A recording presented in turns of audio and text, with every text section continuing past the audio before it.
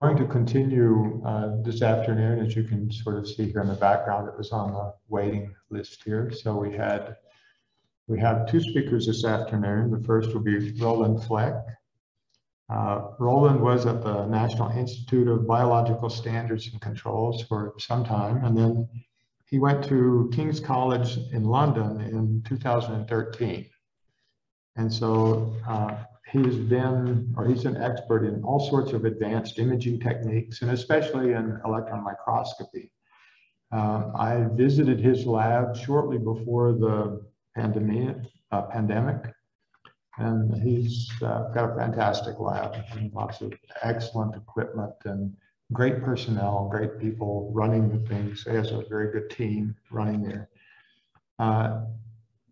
I'm not going to give you a lot of background about Roland because I think it's more important to mention that he has probably been in most of the major core centers throughout Brazil and Latin America, and not just here, but around the world. Roland travels, I've never seen anyone travel, a scientist travel as much as he does. So he'll be here again in November. I think it's in November. Workshop. Yeah, that's correct, November, December. In Ribeirão Preto, so there'll be a workshop coming up for that. And he's always, I have to just say this one comment. So he loves to go do workshops, but then on the weekends when he's in some foreign country, he runs races. So he and I are both runners. So, or I should say, he is now. I've just entered one for the next trip, actually, halfway between Minas and Sao Paulo. I found one. So he always sort of uses these meetings to do his running and training. So it's an interesting. I think, Roland, correct me if this is wrong, but I think you told me once that you'd run in 51 different countries. God, I haven't added up, but probably something daft like that. Yeah, because I do park runs if I can't find anything major. Yeah, no, pretty much every country I've visited, I've run in. Yeah, so I think on traveling, I think Angus Kirkland has me beat hands down. He travels far more than I do. Yeah, well, it's like you've traveled a lot. So, but Roland also, I have to mention Roland. He's got this affinity for Brazil, or seems to have affinity for Brazil, and he's definitely been one of the instrumental researchers here in our institute or in our core center here in Minas in Belo Horizonte, UFMG. Early on, he became a visiting professor here and was able to come a couple of times, once or twice a year over a several-year period. And he's held many, many workshops here in the Center of Microscopy. And it was the best and most efficient way for us to be able to get the expertise with all of the people that are working in Cryo and different methods that we have here, all of them primarily in the direction of biological preparation and analysis. And so he's been instrumental in helping us buy microscopes and equipment and material here. So it's a great pleasure for him to come and talk about his research here now. So Roland, I think, be sure I can let you share already. So Greg, thank you very much. I'll quietly knock off my video and hopefully get the screen sharing working, and then I should have time for questions at the end for everybody. Thanks a lot, Greg, for that. Thank you. Right.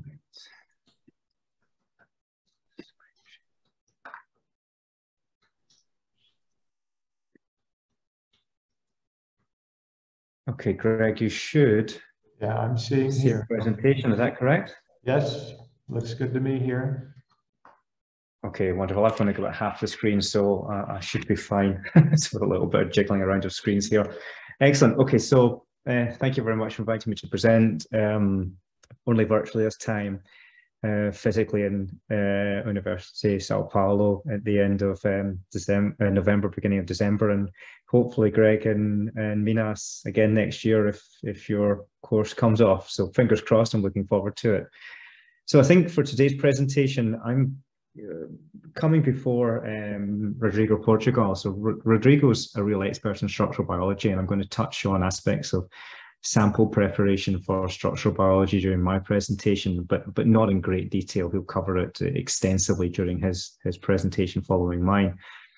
What I'm going to do is try and cover the cryo EM sample preparation workflow, essentially aimed at life science samples, biological samples, for want of a better description.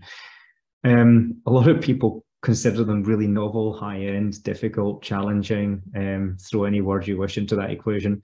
But basically a lot of people steer away from them because they believe that they are not appropriate for their EM unit or too challenging to employ in their research. That's really far from the case and far from the truth. You might need specialist equipment for some of the higher end techniques, but most of them are quite approachable, and the benefits you gain in terms of ultrastructural resolution and accessibility of the tissue really make them worthwhile. So really they shouldn't really be considered as novel. They should be considered as an essential part of anybody's workflow for basic tissue or cellular research.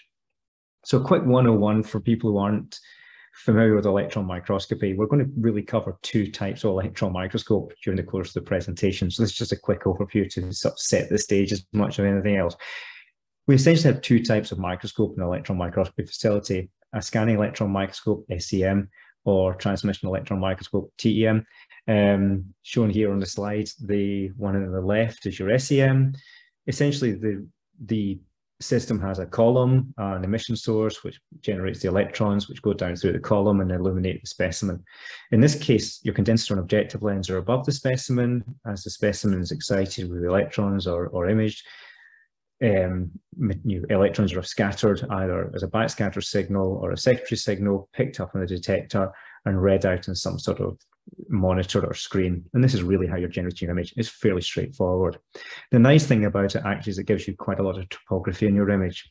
So you're scattering a secondary electron. It's essentially similar to how light works in your eye. The light hits a wall or an object and then reflects back and you see it in your eye.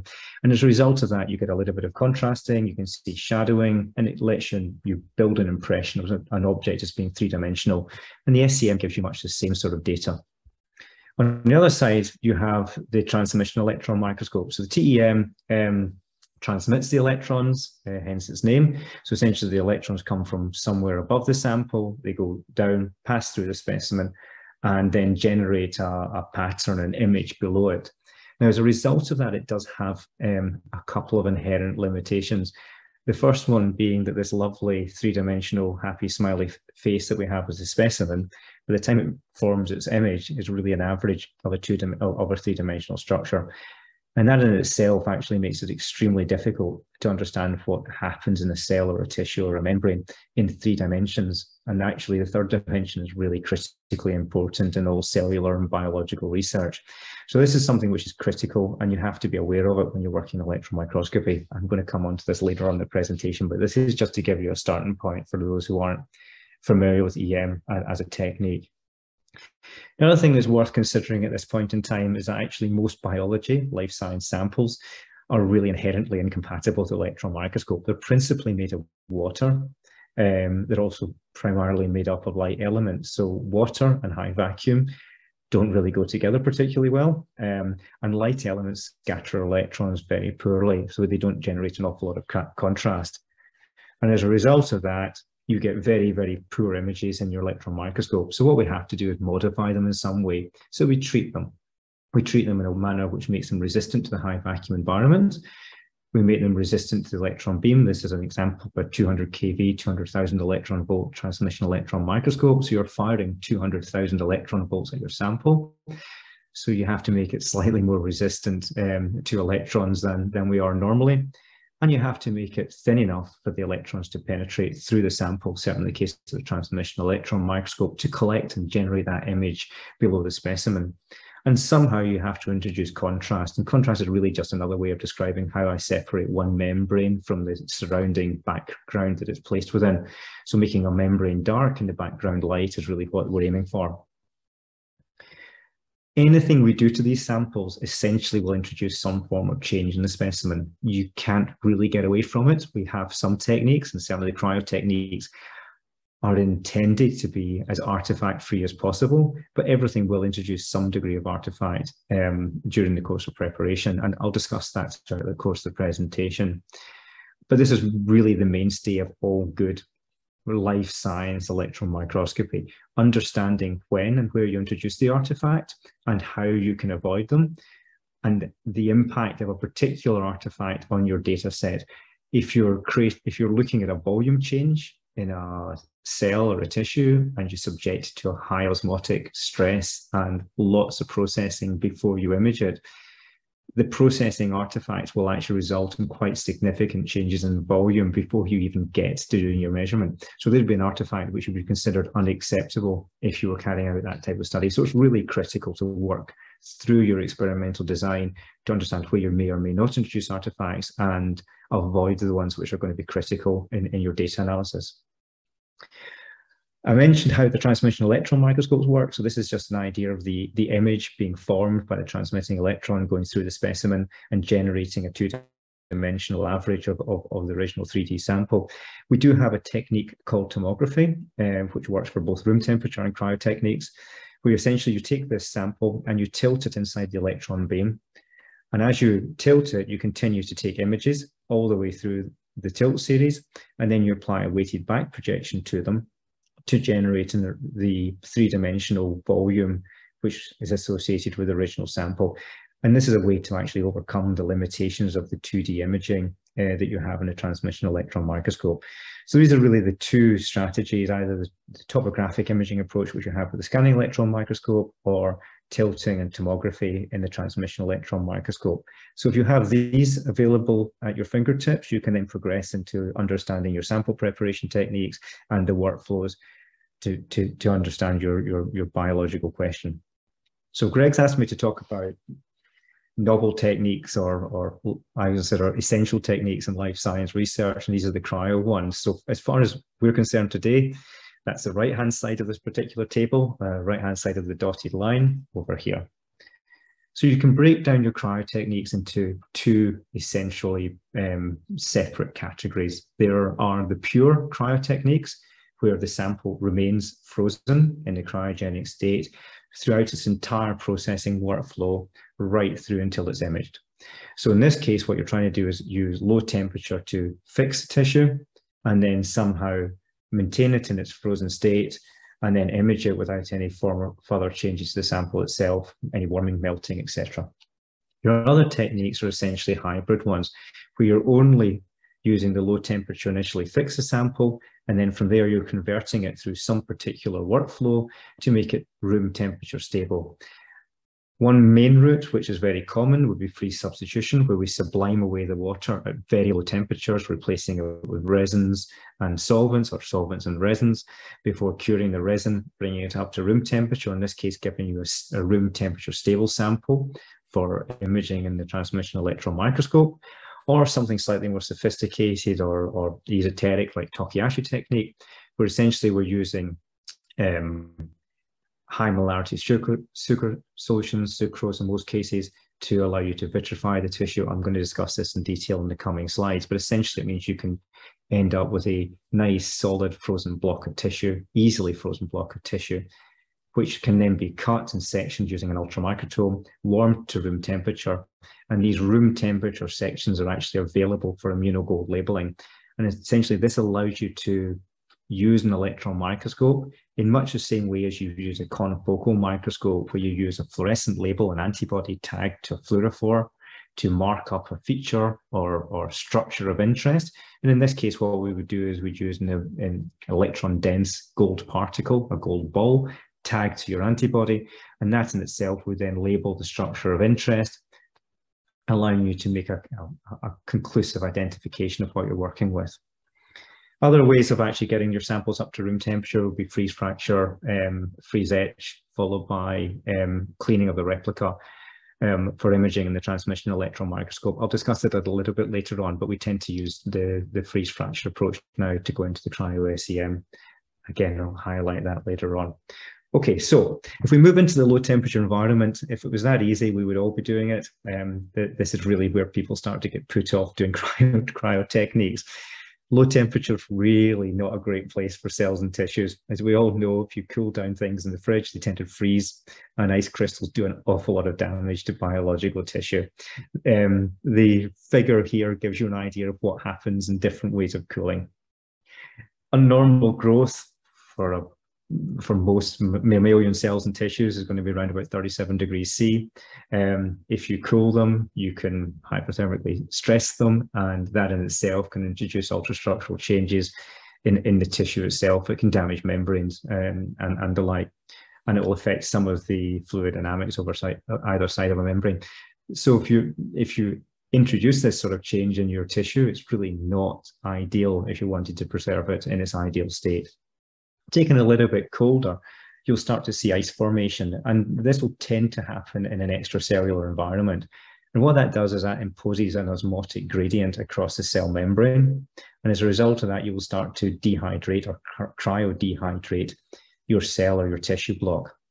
If you cryodehydrate it extremely slowly for an extended period of time, you'll actually shrink the cell down to an incredibly small volume, to the extent that actually its intercellular space is so concentrated that it will actually form a glass. It will vitrify, and this is a metastable state of water. But the ultrastructure of that particular cell is almost certainly grossly damaged to a point that it's essentially unrecognizable from how it was in its living state. For cryopreservation purposes, if you wanted to bring this thing back to life afterwards, you're looking at what is marked up here as the ideal cooling rate. And in this situation, you would sufficiently cryodehydrate the intracellular space to a point where the cytoplasmic space was concentrated to the point that on plunging into liquid nitrogen, it would vitrify, but it wasn't excessively dehydrated to a point that it was actually lethal to the cell. And if you cool fairly rapidly, perhaps plunging directly into liquid nitrogen without slow cooling, you'll get ice crystals absolutely everywhere, and that will cause gross disruption and damage to any organelle and cell or tissue which you're working with. Now, in electron microscopy, we tend to try to follow this direct straight line with something which is marked up as very fast cooling. So the intention here is actually to go from the living state with a nice happy cell to one which is vitrified, so essentially locked in a glassy state. And when this happens, there's no change to the osmotic state of the cell. There's no change to the positions of the solutes or electrolytes which are present in or around the cell.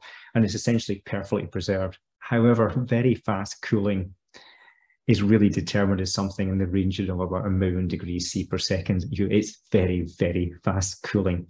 And cooling something at that speed is actually extremely challenging. This is one of the primary problems with cryo-electron microscopy. However, if you can do it, it has a lot of major advantages. So your immobilization is extremely fast to reach this vitrified state. So that actually gives you superbly great time resolution. The temporal resolution on a cryopreserved sample is in milliseconds. So it's extremely good in terms of time resolution.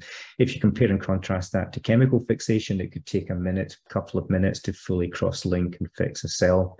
So a lot of biology could happen in that period of time. So from that point of view, you get great time resolution. There's no loss of ions or molecules. You're not extracting any lipids. There's no depolymerization of proteins. You're not denaturing your enzymes. Membranes maintain their original permeability. For the pure cryo techniques where you're using vitrification without cryoprotectants being present, you shouldn't see any osmotic effects, which means there'll be no or very reduced shrinkage of your cell or your tissue. And in the case of things like Tokiyasu technique and high pressure freezing freeze substitution, antigenicity can be preserved, which allows you to employ immunogold labeling to label your tissue and structures of interest. And really what you're having to do is consider the physical properties of water to perform these techniques successfully. So the vitrification step is probably the most difficult step in electron microscopy. The easiest way to vitrify the tissue is to employ cryoprotectants, and this is really what the Tokiyasu technique uses. The sample is lightly fixed in formaldehyde, essentially to give a little bit of protection against the introduction of sucrose. You don't want to excessively change the volume of the sample. It's also embedded in a low temperature gelling agarose or to help hold the tissue together for freezing. But the critical point is introducing the high molarity sugar. And the sugar acts as a cryoprotectant, which prevents ice crystal formation during freezing. And because the cryoprotectant is present in a high molarity situation, you can achieve vitrification of this sample by plunging it directly into liquid nitrogen. I'll give you an example of Tokyo data in the coming slides. But taking it a little bit further forward, the reason we can't use this approach of just plunging directly into liquid nitrogen without cryoprotectants is because of something called the Leidenfrost effect. So in the early 17th century, the Reverend Johann Leidenfrost essentially understood a process where a liquid, which is warmed, will generate a vapor phase of that liquid, and the vapor itself will act as an insulator between the warming surface and the liquid itself. You can see this most mornings if you make a fried breakfast. If you heat up the frying pan and you get some water on your hand and splash some droplets of water onto the frying pan, you'll see little droplets of water flying around the frying pan. They don't just immediately evaporate and pop off into space. They sort of survive for a period of time, and that's because the water in direct contact with the frying pan is converted to vapor, and that vapor phase of water acts as an insulating layer between the heat of the frying pan and the water droplet. And eventually the heat will get all the way through and the water droplet will evaporate. But essentially this is what's happening. That's the Leidenfrost effect. In cryobiology or cryo-electron microscopy, when we're trying to freeze something, if you're using liquid nitrogen, it is essentially around about minus 196 degrees C. If its boiling point is minus 195.85 degrees C. So if you introduce even a small warm sample into liquid nitrogen, you will easily raise the local temperature of the liquid nitrogen above its boiling point. And this will create a vapor phase of nitrogen, and that will insulate the sample from the cooling performance of the liquid nitrogen itself. Essentially, it slows down the rate of cooling, and then you will not get vitrification. There are techniques in cryo, and this is why I say that cryo can be employed in many labs around the world without sophisticated tools. If you take a pot of liquid nitrogen and pull a vacuum over it, you will actually start to boil it off and in turn reduce its temperature. You can make liquid nitrogen slush, and the liquid nitrogen slush will sit somewhere in the region of minus 208, 210 degrees C. And that should give you enough buffer zone to actually allow vitrification by plunging a small sample into the liquid nitrogen slush. However, if you're looking at the work with in structural biology, cryo-electron microscopy, where we're trying to preserve thin films of cells or thin films of virus or proteins, what we're trying to use now is a plunge freezing approach going into an intermediate cryogen. In most cases today, it's ethane. Traditionally, propane was used quite heavily. And this is because of the large difference between the solidification solid point and the boiling point for both of those intermediate cryogens. And if you cool ethane or propane in a crucible surrounded by liquid nitrogen, you can supercool it to close to minus 196 degrees C.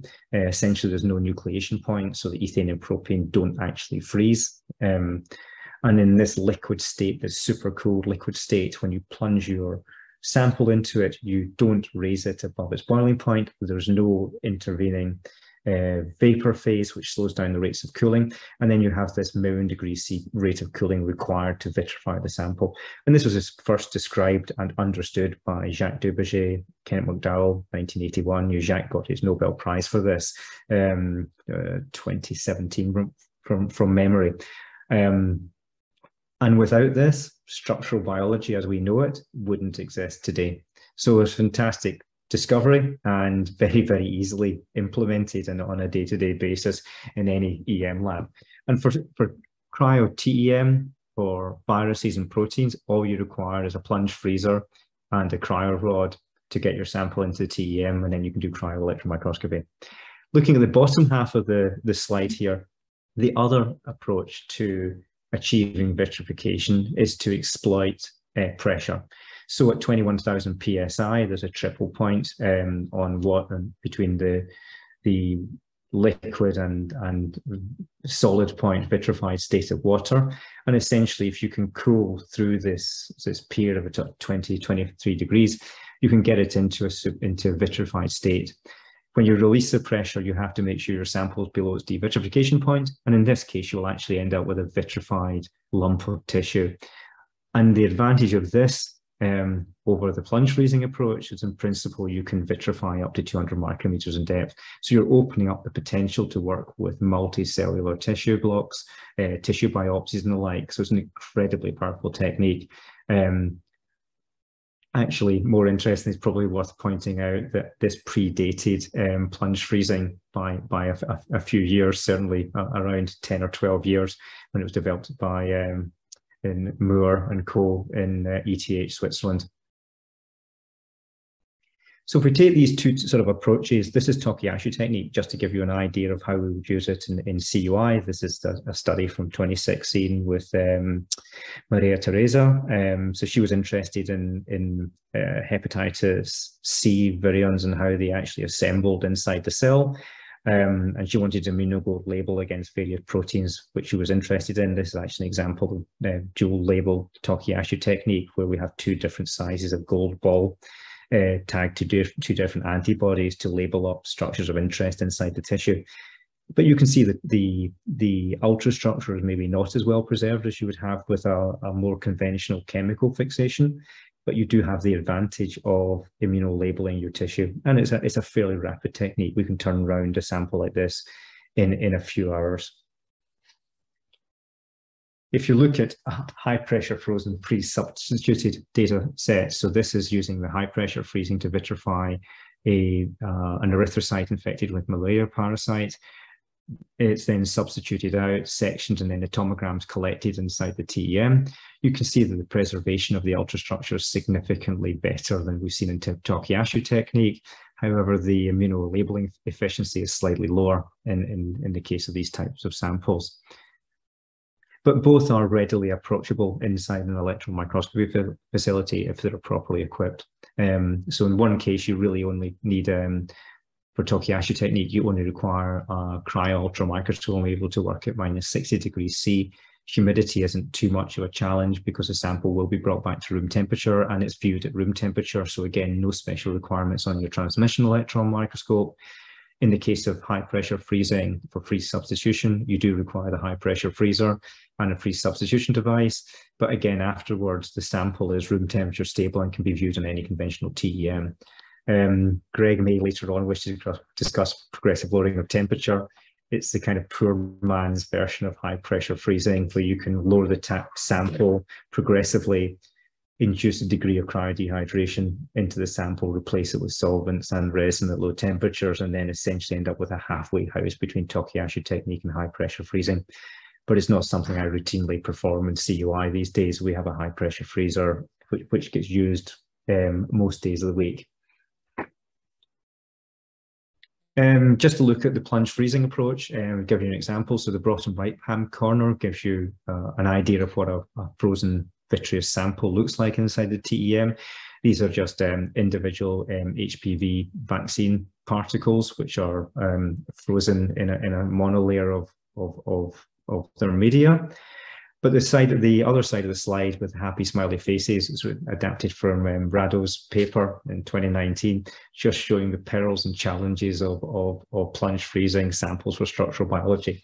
In the ideal state, we want this. You want a whole load of perfectly separated, randomly organized little particles to take pictures of, because what you're going to have to do is class average all the different orientations, and from that you'll generate your high resolution 3D volume. What you tend to get quite commonly is not enough particles. It's a bit sparse, which means an awful lot of imaging to get enough particles to get high resolution structure.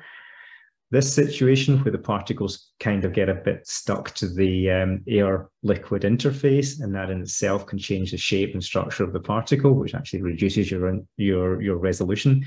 So even in this pure cryo environment, you can have artifacts that can affect the ultrastructure, the resolution of your final data set.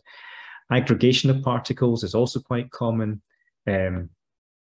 Having a vitreous layer, which is a little bit too thick, so that when you image through the volume, the image you collect is actually some form of average 2D image of multiple particles overlapping each other to different degrees. And probably the reality, you'll have a meniscus in the water because it's supported on a quantifiable Holy film, which means the middle bit is probably too thin. You probably got problems with the particles interacting with the surface. There's probably a happy zone, and then other areas which are probably less ideal for taking your particles from. But again, this is going to be discussed at length in the next presenter's talk. But what it will do is, if you go through class averaging, which you can see here, and apply appropriate processing tools rely on sparks, you can get really nice high resolution three-dimensional data sets of proteins, particles, and like. And this is a fairly low resolution data set compared to what can be done in the national facility in Brazil. So we start stepping this up a little bit and moving away from individual particles in cryo. So one of the things we've done on malaria is actually try to look at the knob structure on the outside of the erythrocyte. So in this case, it wasn't really practical to use high pressure freezing-free substitution. We wanted to look directly at the membrane itself. And it's a little bit too thick to vitrify just by plunge freezing. It does, but it's not great. And there's an awful lot of material on the inside of the erythrocyte when the parasite is still located in it. So what we tended to do was actually lyse them to actually collect the erythrocyte membrane and then plunge freeze the membrane itself. So essentially it's like a flat plane of lots of individual particles. And this works extremely well and allows you to then generate tomographic information on those particular membranes. And from that extract out the structure of the knob itself and understand how it interfaces into the cytoskeleton underneath the knob. But if you want to take it up and actually look at the whole organism, it gets increasingly difficult. So this is an example from work we did in NIBSC. We were looking at vaccine resistance being developed in Neisseria meningitidis. And what we were doing is actually plunge freezing the bacteria living on quantifiles and then actually using a cationic ferritin to stain the lipid polysaccharide of the capsule to try and understand how this was changing in relation to vaccine resistance.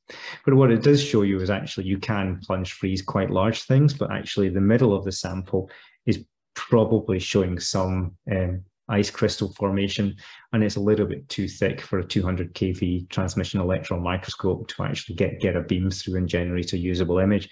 But the periphery of the cell, if I wanted to look at the plasma membrane or outer membrane or vesicle production, is actually quite accessible.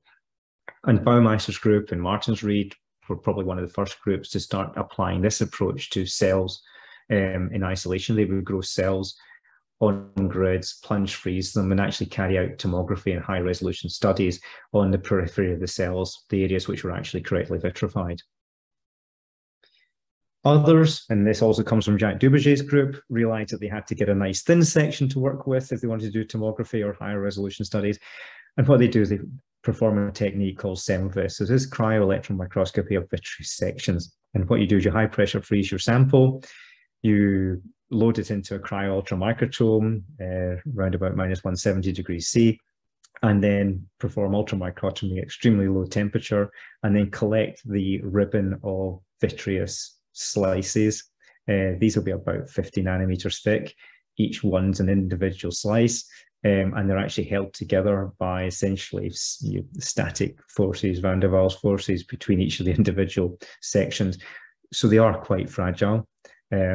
They're also extremely prone to contaminating with any moisture in the atmosphere. So in this situation, humidity control becomes absolutely essential. And I think the video at the bottom, when it was playing, showed you the cryosphere plastic box over the top of the ultramicrotome, which is designed to keep the humidity low if you have dry nitrogen gas flow into there, around about 0.1% relative humidity. But what you do get is very, very nice thin sections through your cell or your tissue of interest. The top right is actually an affected erythrocyte, so it's another malarial example. Those who are paying attention will realize that it looks an awful lot like a rugby ball. It's like a lozenge shape. And this is due to compression artifacts. So as you're actually cutting this block of vitrified material, the forces on the leading edge of the diamond knife are such that they actually compress the sample in the direction it's been cut in. So rather than being spherical, it becomes oval. It might not be essentially a problem for your study, but it is something which has to be understood if you're going to work on a semivis sample. You also get crevassing, where it's quite clear in the lower image on the right-hand panel, where the sample looks to be undulating. And that's the result of just actually the compression and actually trying to pick up these sections and keep them flat when you're mounting them onto a TEM grid. And in the top section as well, you can see these white score lines, and they're actually ice crystals scoring and cutting the vitreous surface during the cutting procedure. So highly technically demanding, incredibly powerful as a technique for the right studies, because they do show you every single membrane really in its native state with no heavy metal staining or osmotic damage to the tissue whatsoever, but it is still prone to the compression artifacts. And this is where we're going to start moving on to sort of the modern techniques, or the current strategy for overcoming all of these challenges. So I highlighted at the beginning one of the techniques, one of the hybrid techniques for cryo-EM was something called freeze fracture electron microscopy. So this was developed in the early mid-1950s, 1960s, again in Switzerland. So what they discovered was if you vitrified your sample and then fractured it at low temperature in a high vacuum environment, you could coat the surface of that fractured sample, and that's essentially just a broken sample surface, with a heavy metal, something like platinum carbon, from a single coating angle. And that would coat one side of the sample preferentially and leave the other lower surfaces, the surfaces not facing the electron gun, uncoated.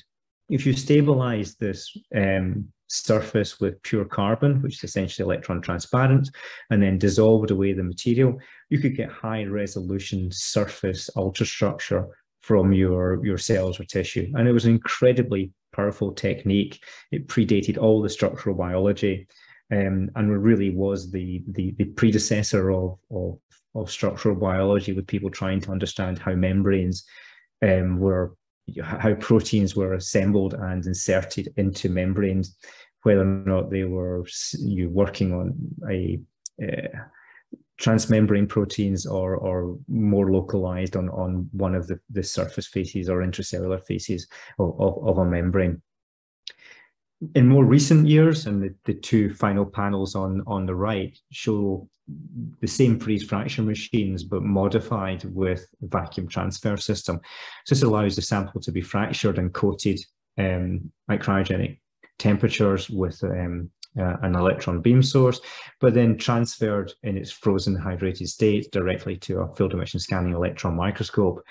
And from there, you can actually take direct images of the surface at very, very high resolution. And this is just an example again of malaria by freeze fracture scanning electron microscopy. Actually, the bottom left-hand panel gives you an example of freeze fracture transmission electron microscopy, just to show that you can now achieve probably better resolution in a field emission scanning electron microscope. But you can see the organization of proteins on the surface of the merozoite. You can see the knob structures here on the surface of the erythrocyte. The merozoites assembled around about the residual body, and this is just different stages in the development of the parasite inside the red blood cell. So with this in mind, you now have a technique with high pressure freezing, fracture, and a scanning electron microscope, which allows you to essentially get into a cellular tissue in an almost perfectly native state. There's not the compression artifacts that you've seen with semivis, and there's none of the dehydration artifacts you've seen with Tokiyasu technique, or even some of the extraction artifacts you've seen with freeze substitution. So we're going back to look at the microscope again. So this is your scanning electron microscope, electron beam scores, scanning electron column, sample down here with XY step, XYZ rotation movement, your detectors, backscatter detector, secondary electron detector. And these would detect either backscattered electrons or electrons coming off on the secondary source.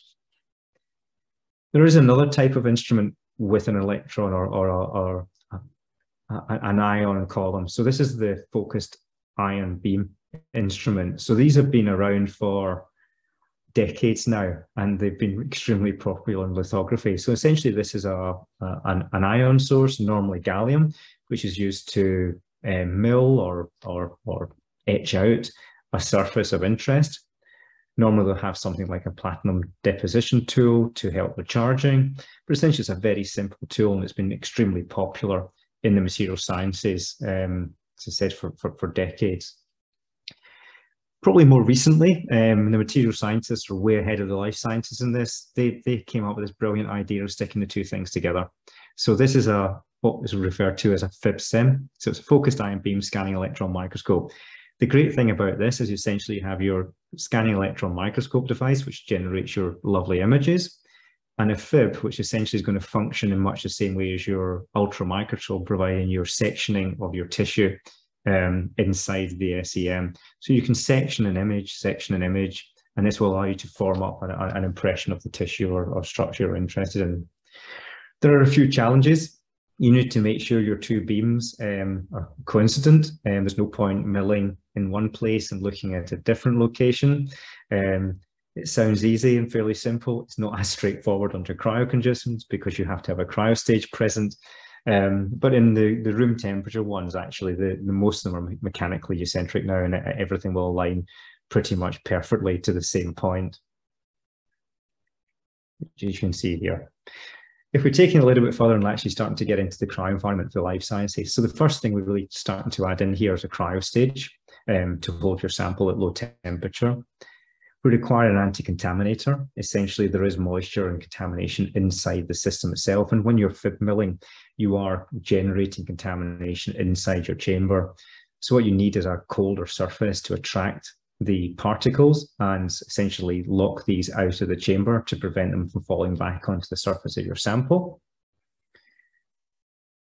You then require a source of cooling to keep the stage at a liquid nitrogen temperature. Simplest way to do this is a liquid nitrogen jar. You need to be able to load your sample into the chamber under vacuum. There's no point venting your FIB-SEM chamber and loading it at atmospheric conditions and then hoping to pump it down. The sample will be destroyed and contaminated long before you get to take an image of it. So we use a vacuum transfer system, which will connect to the outside of the FIB-SEM, and this will allow the frozen vitreous sample to be loaded under controlled conditions into the middle of the chamber.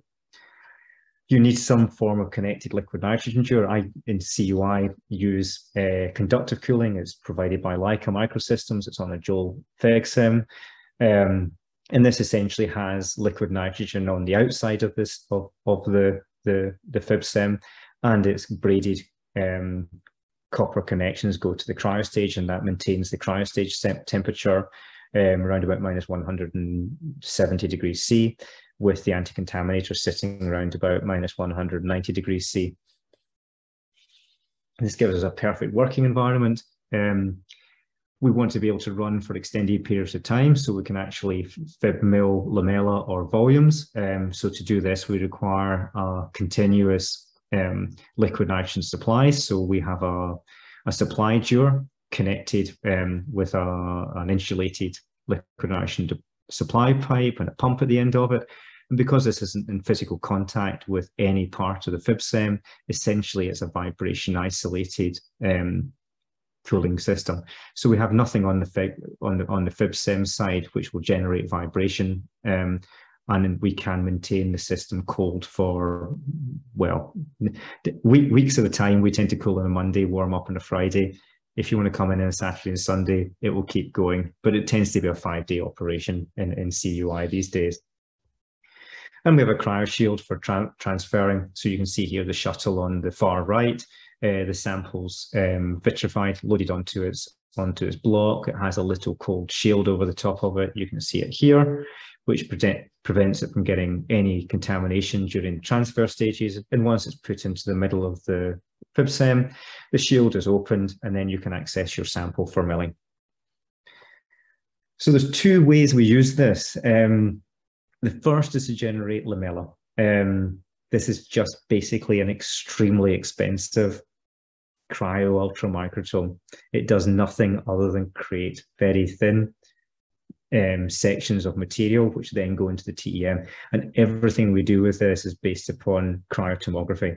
So what you can see here, this will be euglenoid. So we use Euglena gracilis as one of our test samples. It was in a water solution. They swim around quite happily when they're living. This is a quantifier grid. You can see the perforated structure. The cell in a small droplet of water, plunge frozen to vitrify it, and then you apply these two boxes where you wish to have them to mill out using the gallium source an area above and below the area of interest. And this leaves essentially a thick lamella. From there, we then go through polishing, where we'll actually thin down the lamella to somewhere between 50 and 200 nanometers, depending on the project we're aiming for. This will be a 100 nanometer thick section. And within this, you can see the structures of membranes, organelle are quite clearly visible. This sample is then transferred through to the transmission electron microscope, and this just gives you an idea of the little euglenoids sitting on the surface of the quantifier on the TEM grid. This is a slightly higher resolution image inside the FibSem. We don't tend to image them at such high resolution because we don't want to put any beam-induced damage into them, but for the cases of a presentation, it's nice to see something. You can see the organelles and structures are present inside the lamella itself. It's extremely thin, and then this is transferred into the TM, and we use a lamella overview to actually locate the same areas of interest. And we can load either autogrid type, which are commonly found in Thermo Fisher, Cryo type microscopes, or this style, which is the Joule cryo-arm type loading device. One of the advantages here is that actually the samples are fib milled inside the cartridge, so the orientation for tilting for tomography is maintained perfectly during the entire transfer process. And this is the sort of thing you would get to see if you took a 2D image of your sample inside the cryo TEM. Your ribosomes, mitochondria, etc., are all really clearly visible. And from these, you can apply subtomographic averaging approaches. You can box out structures of interest, class average them, and then generate three-dimensional high-resolution data from them. And this opens up this wonderful workflow for structural biology. The top workflow is essentially routine in a number of labs now, where individual cells are grown, perhaps viewed and regions of interest selected using confocal epifluorescent approaches. They are plunge frozen directly on the grid.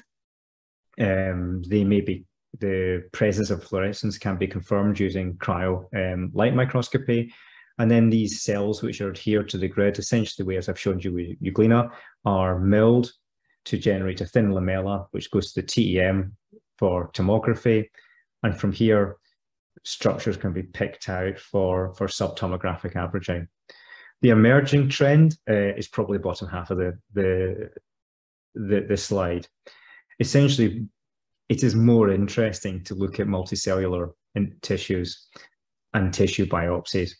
To prepare these in a way that's suitable for cryo-electron tomography, you have to use high pressure freezing, otherwise your vitrification depth is insufficient. The same approaches of confirming regions of interest can be performed using cryo light microscopy.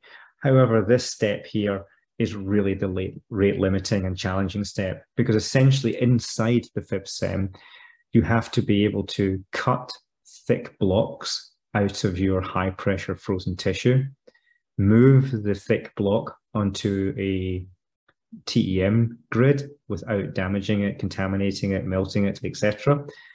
Bond it to the grid and then thin it down to a point where it's electron transparent. And this step essentially is the lamella lift-out technique. There are a few labs doing it well. It is challenging, but it's almost certainly the major direction of travel for structural biology, high-end cryo-electron tomography of cells and tissues. Now, I think this was shown probably by the earlier presenter today, Richard Liebman. So he uses structural 3D or volume imaging to actually understand neural networks. And essentially he uses conventionally chemically fixed tissue, which is heavy metal stained, and then images it inside an SEM type system to actually generate large volumes, which can then be processed and modeled to understand the organization of neural networks in tissue biopsies.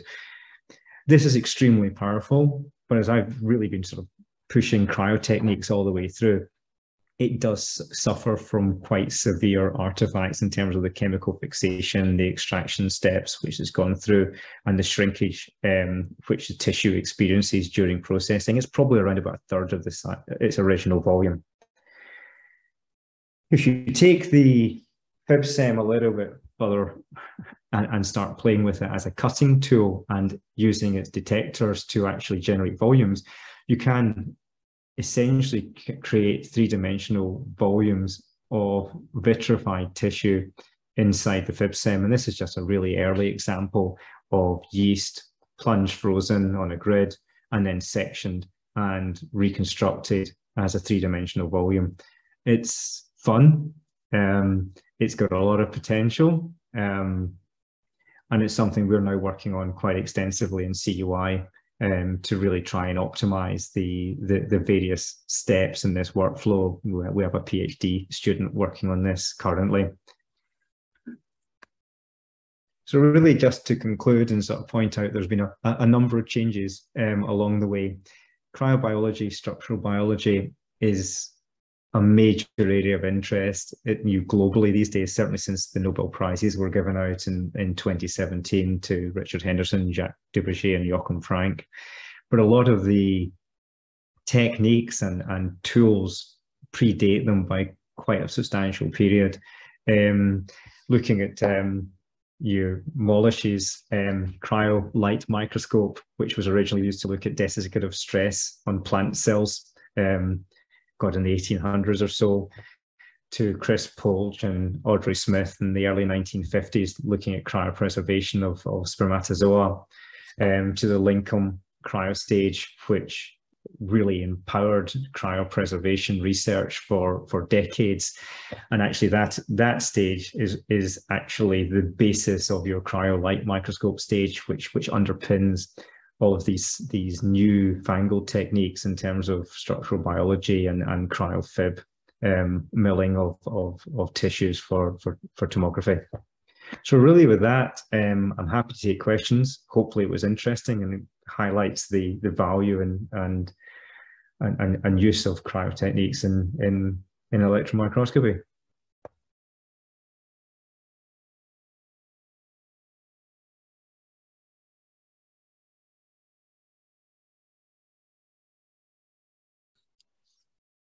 Thank you very much, Roland. Still there? There we go. Yeah. Thanks. I think I'm back. Stop sharing. Yes, wonderful. Thanks. Thank you very much. Are there any questions? I don't see. Yeah, there's one I see here asking if we have this at UFMG. Yeah. Can we see cytoplasmic protein aggregation areas with this cryo-electron tomography? Cytoplasmic aggregations? And what sort of aggregations? If there are protein aggregations, then yes. Yeah, you should. Yeah, I'm not quite sure about what the aggregation areas are, but Yeah, you have natural. we have a study which is aggregations in cells. So they want to use cryolamellar production to get to the aggregate and then go from there to tomography. So yeah, I would say yes, you might be able to do it with straight plunge freezing, Greg, if it's a thin enough part of the cell. Yeah, these, I mean, I'll just make the comment. So we do have this sort of equipment here. We haven't been using it like what you're doing with sections or this material. We usually use it a lot with liposomes and small the secreted particles from cells. We're doing a lot of that sort of analysis. Of course, there are a lot of other materials you can imagine that you can do, but anything that you can do in the cell, we don't have the capabilities yet to do the cryo fib sem. Kildare, who will talk tomorrow, so they Kildare Miranda's in Rio de Janeiro, and so they recently won a big grant, so they will be purchasing a large cryo microscope with a cryo fib sem. And so they will be able to do these same sorts of lamella and cut sections and do the analysis. So I don't know anybody else in the world. Rodrigo raised his hand. Rodrigo is here. Go ahead, Rodrigo. Hi, Greg. Hi, Roland. Hi, Rodrigo. Hi. Roland, thank you very much for this talk. Is well, excellent talk. And I was just wondering, as you showed some images of lamellas, I mean, it's an extremely crowded environment, right? And how far in terms of the number of particles? In terms, yeah, I mean, it's a cell with lots of proteins. Yeah. Full of stuff, yeah. How far you think we can go on identifying like smaller proteins, like small proteins in this environment to do subtomogram average? Like how do you see that? I know I'm not in the field, but like, I follow that people are really thinking about the challenge of going further. So how do you I think it comes down to the quality of your fib sem. If you can cut routinely thin and avoid damaging your lamella, then you just remove a lot of that, complexity. I know a lot of the groups have sort of used sort of 200 nanometer thick or thicker sections because they've really only gotten to tomography.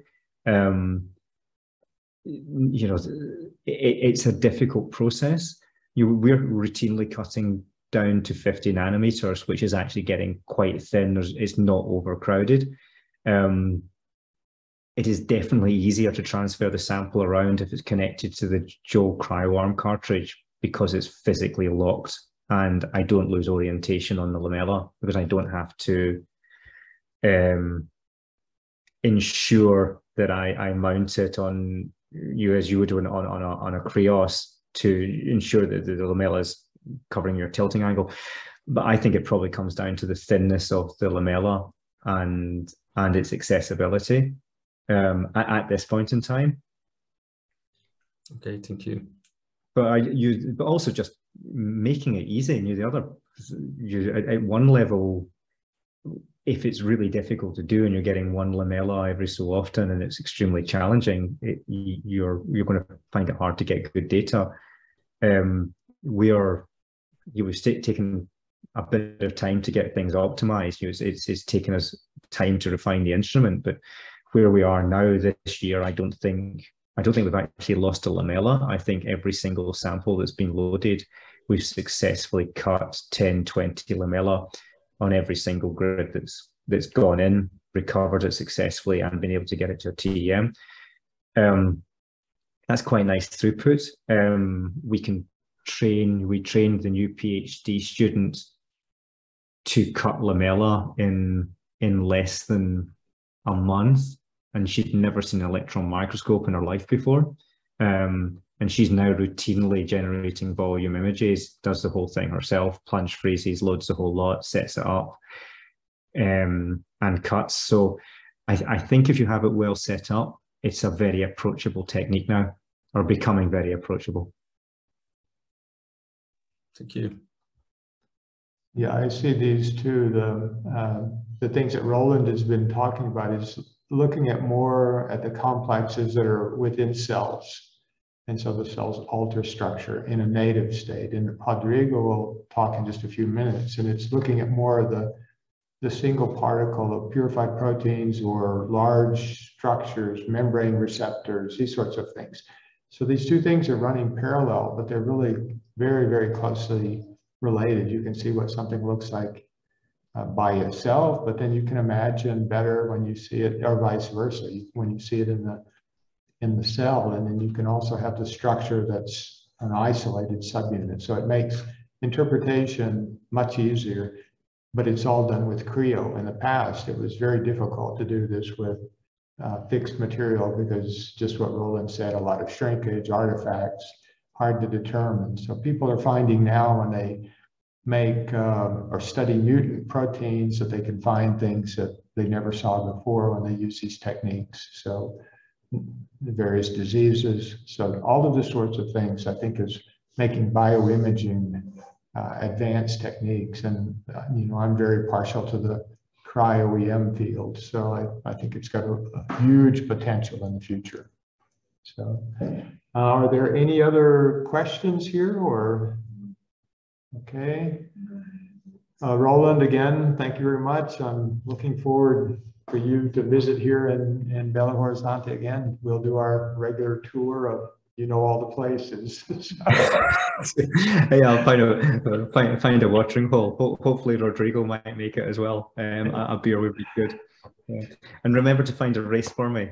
Yeah. It's really hard doing it in Portuguese. Okay, thanks, Roland. Thanks a lot. Thank you. Rodrigo,